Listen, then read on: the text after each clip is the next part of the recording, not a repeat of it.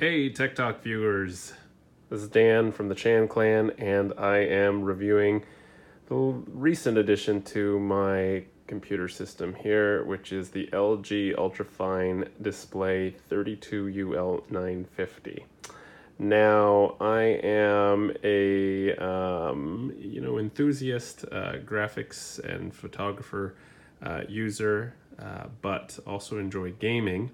So in a quest to find a good match of good color accuracy, but also serve to be able to edit my photos, yet also be a decent gaming monitor, I was hard pressed to find something to replace my old Dell 30-inch U3011 3014 Ultra Sharp Premier, holy smokes, that's a handful, monitor.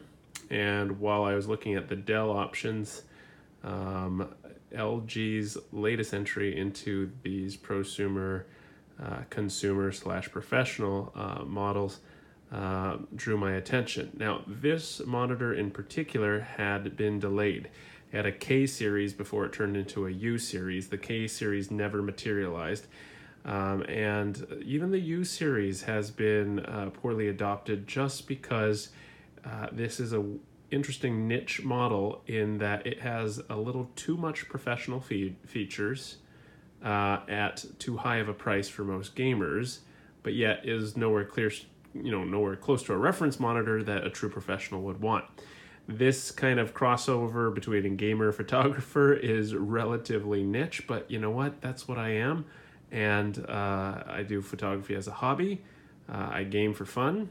I wanted something that could suit all my needs without sprawling out of my desktop. So this is a good solution. Now, when I first saw this come out, it was priced at $14.99, and I didn't jump on the bandwagon because a lot of people started complaining about panel uniformity issues, backlight bleeding. I waited until actually this sat on Amazon for a while and dropped down to $8.99 before picking this up. It's since rebounded up to the 1,000 range, but for that price point, this made this actually quite lucrative. Now, I have actually the just website from LG open on the display, and you can see some of the features of LG's UltraFine display. It has ultra high definition 3840 by 2160 resolution. That was important for me, as one of the limitations of the prior Dell 30-inch model was that it was only 2K. It had a 1600 resolution. This one goes up to 2160 for 4K. So, having upgraded our graphics card, that was something I definitely wanted to utilize in my next monitor, just to give us some more working space and surface room as well. This is VESA HDR 600 certified. One thing I did notice about the screen, it is a lot brighter. So much so that my color calibration tells me to turn it down. If you like the brightness for HDR, this certainly supports it. This, I've kept my brightness up just to give this a little bit more contrast, although sometimes it kind of tires the eyes out. So, that's something that can be adjusted. One of the premium features of the UL 950 or the 32UL950, you can see this is actually washing out some of the whites here. There we go. Is that it has Thunderbolt connectivity. Now, Thunderbolt connectivity is kind of nice because this will allow you to use your future MacBook or some of the PCs, not the Surfaces yet, but hopefully in the future via USB-C Thunderbolt connection to directly go into the back of this monitor to be able to daisy chain the device directly to the monitor. And you can see those Thunderbolt ports on the back. This is where they are. Right now I have a USB-C reader over there, and you have two of these right here. These are the USB-C Thunderbolt ports. So 2 ports there, traditional USB 3 ports. You have a DVI and then also a HDMI port over there. This does have built-in speakers. The monitor has invisible speakers that I don't use. These are little Bose ones instead. but that's a nifty feature in case you don't have any speakers that stand alone.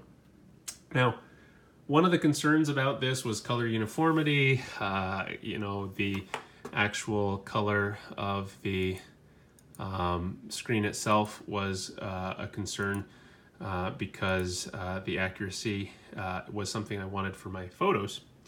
And one of the features that they described was that the color was impeccable, that this was 98% of DCI-P3 Color, that was 100% RBG, and that this was VESA certified for Display HDR 600. So this does sport some reasonable color accuracy. This is using my Spider colorimeter where we've calibrated this, and this is on a custom profile setting, and you can see how this plays out, that it does cover 100% of sRGB. For NTSC broadcast colors, this is 88%, and Adobe RGB it's 90, although sometimes I get 91% depending on the lighting. So this is no worse than my ultra sharp Premiere monitor panel from Dell in the past, and the colors wise, I'm actually quite pleased with the color accuracy here. In fact, this is a photo that I took at Horseshoe Bend in Arizona, so this is a photo by me. You can see here that to my visual liking, this monitor renders this out wonderfully. And I actually had some of my other photos just in the background here. Here's another one from the beach. Whoops. Another one from the beach that we took one morning in Lanakai. And the colors are well saturated. I don't have any significant bleeding or leaking in the backlight. Maybe a tiny bit over here, but this is no worse than my Dell panel. And then also, let's take a look here on my greens. Photo up here in the bamboo forest up in Maui. Nice saturation, bright, vivid colors. And again, I checked this for dead pixels, did not have any dead pixels, and did not have any significant banding issues with color uniformity. Now, one of the cool things about this monitor is actually, in case you're wondering where the controls are, go right to the center of the monitor. There's a little joystick right in the middle. Tap it once and you'll be able to get to a quick knob of your settings here. Now you have fast game settings here where you can switch to FPS. I guess it washes out the colors a bit, or real-time strategy. Now the way to get off of those is that you go into the main settings and you go back all the way up to your picture mode, and you can select from a whole bunch of pictures. So this is the FPS mode. You can see that. The RTS mode, EBU, I'm not even sure what that is. Rec 709. We have all these different color calibrations. I'm on a custom one right now, just so I know which one it was to profile my, use my colorimeter to profile. There's a vivid, so it looks like we match even more vivid than vivid. HDR effect, reader, I guess less backlight, cinema, more contrast sRGB, DCI-P3. Now somebody complained that the DCI-P3 in some of the early reviews was grossly yellow. I actually see that the DCI-P3 is pretty close to my calibrated, so I wonder if that was like just a bum panel that somebody got. But you'll notice that that custom looks awfully close to the DCI-P3 factory calibration. So again, having a colorimeter helps to kind of get your own custom calibration, but if you don't have that, then the DCI-P3 setting, factory configured setting, was actually quite accurate. Now, one of the cool things about this, I am an NVIDIA user. This is a AMD FreeSync monitor, meaning that it uses AMD's FreeSync standard to synchronize refresh, for example, during gaming. But recently, NVIDIA also opened up FreeSync monitors to G-Sync capability. Fortunately, this was one of them. And one of the greatest things I've noticed through this monitor is the absence of tearing visual effects during first-person shooters, for example, Battlefield 5. We used to just notice on especially these larger monitors, just tearing effects where the refresh rate and the frame rate would misline, and you would get kind of ripped images halfway through your gameplay. So one of the cool things about the LG is that it does have a pretty fast response time as well. This is an IPS monitor. Its refresh rate is limited. It's not a gaming monitor to 60 Hertz, but the trade-off is that you have a color depth of 1.07 billion, which is 98% of DCI-P3, okay? Brightness between 360 to 450, and contrast ratio is about 900 to 1300 to 1. Okay, not the best. We're talking about 10,000 to 1 in OLED, but OLED does not have this type of refresh, and also are not available in these panels this small yet. Well, at this price point either. Now, the adaptive sync or the FreeSync is now compatible with G-Sync, so all you have to do is update your GeForce drivers, and this will detect that. This Nano IPS technology, I have no idea what they're saying, but it's just fancy LCD, and it is kind of premium in that regards. What else? The 5 millisecond gray to gray response time. Pretty sure that's what G to G is.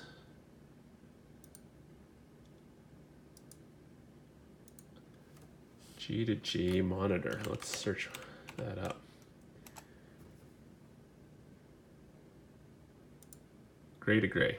It takes 2 milliseconds for a pixel to go from one state to the other. The monitor probably has a 5 millisecond B to B time. Gray to gray. Anyways. Nerd speak. Nerd speak for faster response time. So with a faster response time, or a 5 millisecond, this helps with your gaming as well. Basically, faster response equals more perceived or less perceived latency between your bullet fire and whatever. Basically, your draw times are going to be less bottlenecked at the level of the screen. So if you're that good that the frame in milliseconds will help you game better, well then this is a consideration for you. Actually, you know what?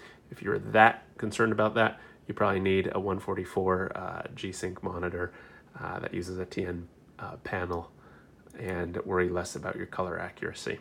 Okay. One of the coolest things about this monitor that I like is the fact that it has a very thin frame, and it's not infinity edge, but compared to before, this leaves the experience almost borderless. Okay.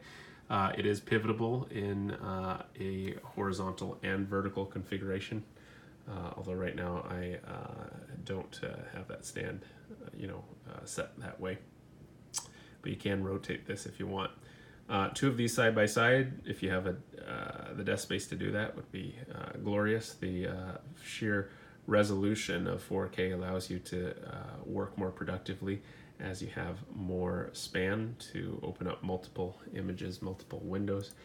Let me just launch up Word and Excel. You can see even for office use, this is Word, blank document here. You can take a document, put it all the way over here, and you can cascade multiple windows that are open all throughout the screen here, and you can basically have 4 large windows open here. One of the downsides of this monitor is that despite being a professional grade monitor, they only give you a 1-year warranty, which I think is a little lame, LG.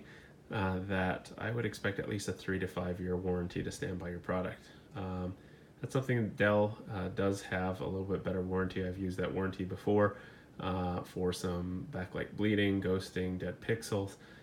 Their dead pixel policy, I believe, is 5 for this monitor.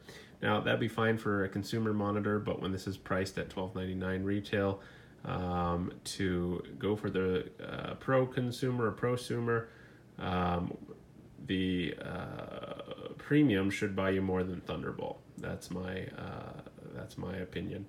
But in the meantime, this does fill a nice niche where this provides great color accuracy, but offers a compromise for the gamer photographer, if you will, that wants to have fast response time and also adaptive sync that works with games, but also have the color for photography, the 4K resolution for both, and a nice aesthetic design. So despite the reviews out there that may be negative, I certainly had a good panel without significant bleeding, color banding issues, color shift issues, with good uniformity, and so far I'm very pleased by this monitor. The only drawback is that it has a higher sticker price compared to similar models without Thunderbolt, but I would highly recommend this monitor for those who are like me, that are looking for both color and gaming excellence. Thanks for watching. Leave me any questions in the comments below. This is Dan with the Chan Clan. Subscribe.